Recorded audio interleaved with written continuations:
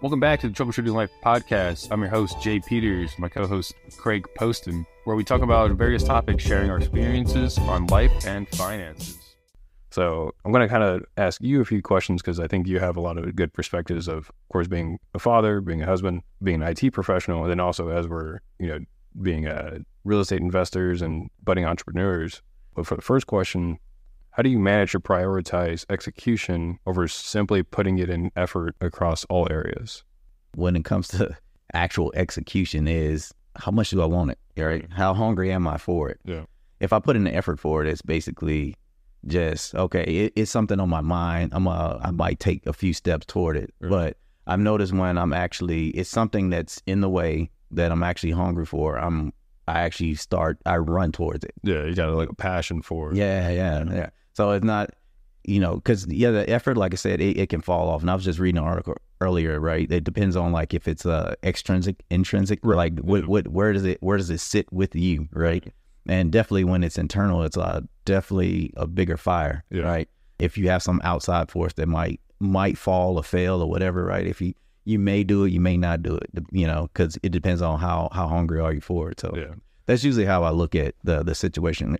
Even sometimes I look at my goals. All right, you may think I'm crazy, right? So what I do is, how when you have that adrenaline from you're doing a really good run, or you just did a great workout, or you get really, really, really excited about something, right?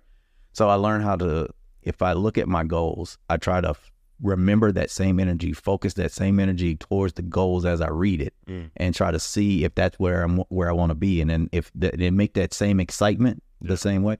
Yeah, so like it's ways I try to turn the hunger on, right? Yeah. So because of, again, you can have a set of goals, but that don't mean anything, right? That'll be your effort, right? Yeah. The writing of the goals, that's their effort. Yeah. But the actual execution is you trying to go after it. Like where does it fit in your life? Why would you want to do that, right? Yeah, trying to actually put it, like you said, fit in your life.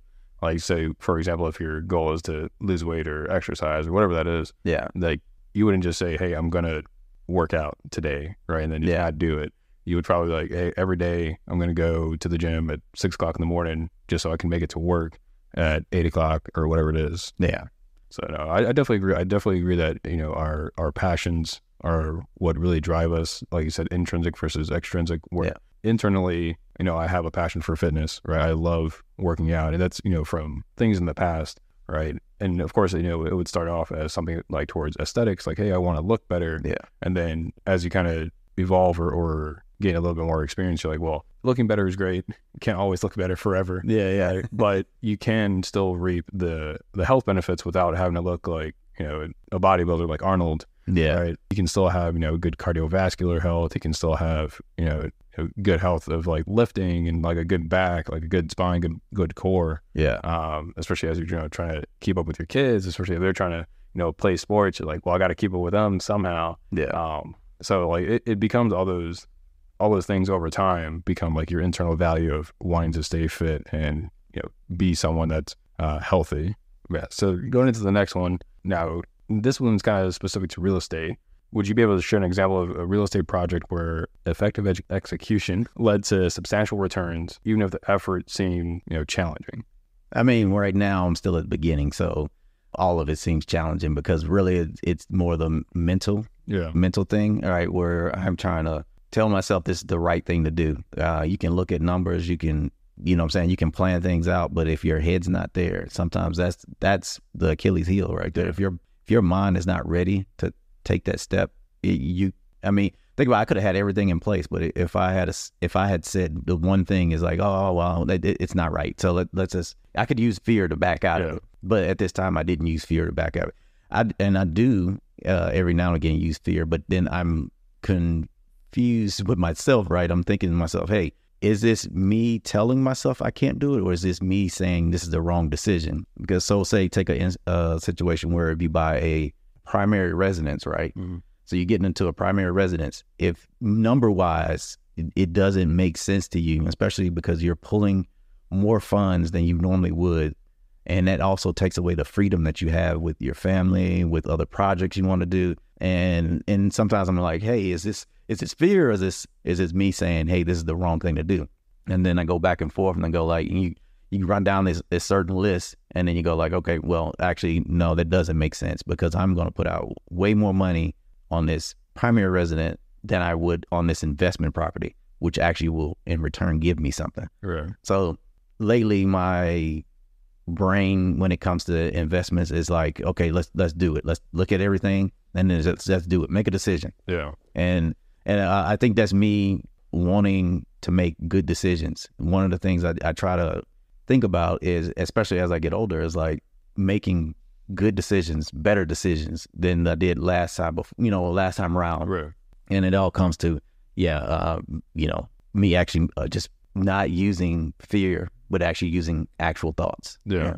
I think that's good because that's part of learning. So like if we were to like describe learning or define learning, it's literally like the same situation, but a different behavior. Yeah. Right. As in, I've gone through this before.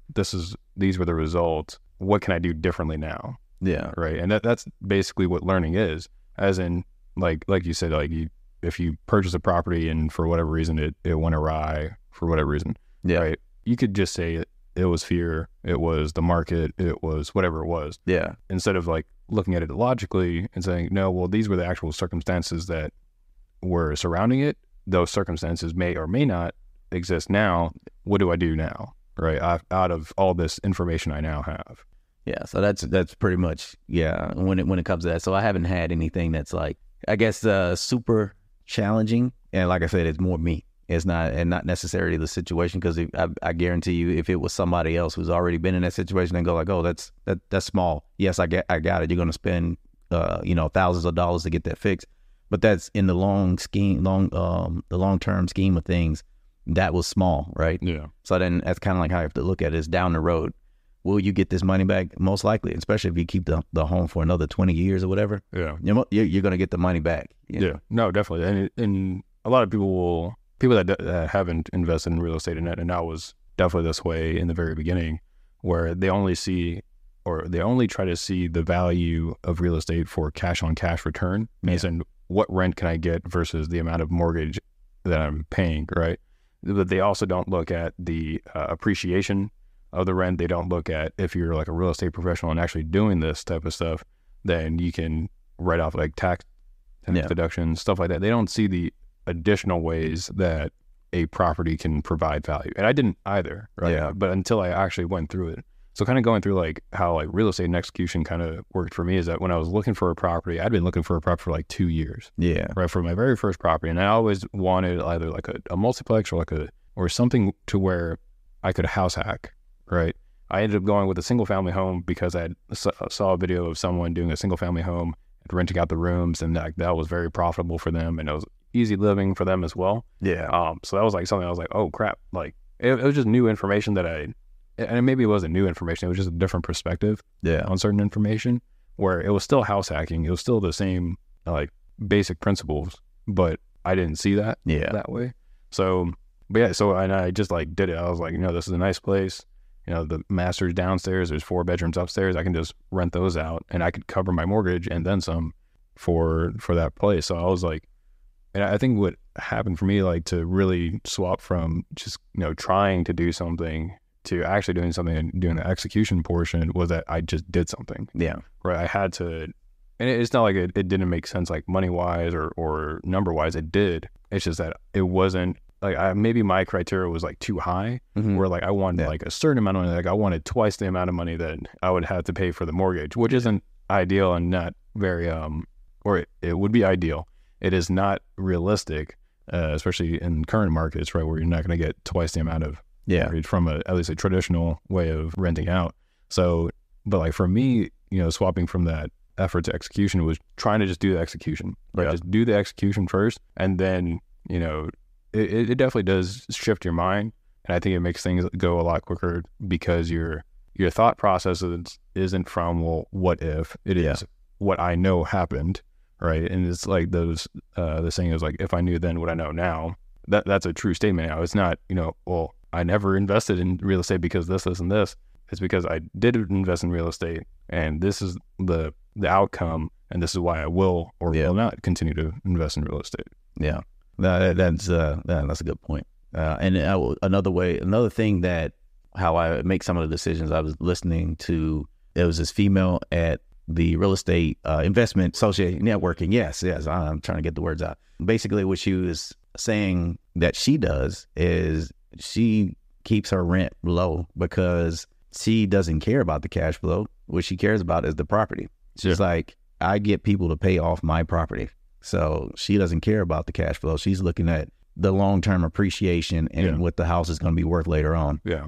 And I think one thing that I kind of learned was you'll know how much or how wealthy someone is or how poor someone is by the time horizons they talk about. Yeah. Like, so like there's a difference between someone asking you if they could hold money for like a day. Yeah. Right? Or if they could get $20 for the week or for a month, whatever it is, right? Yeah. Whereas someone talks about a year and then they start talking about decades. Yeah. Right. Of like how their money is making money. Yeah. I think it speaks volumes on where their mindset is of like just the overall growth of maybe not their portfolio, but like of like economics in general. Yeah.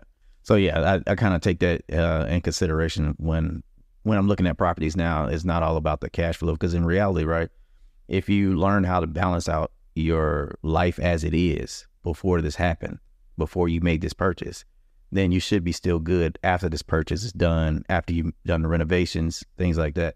So I think in reality, it really is how you take care of home.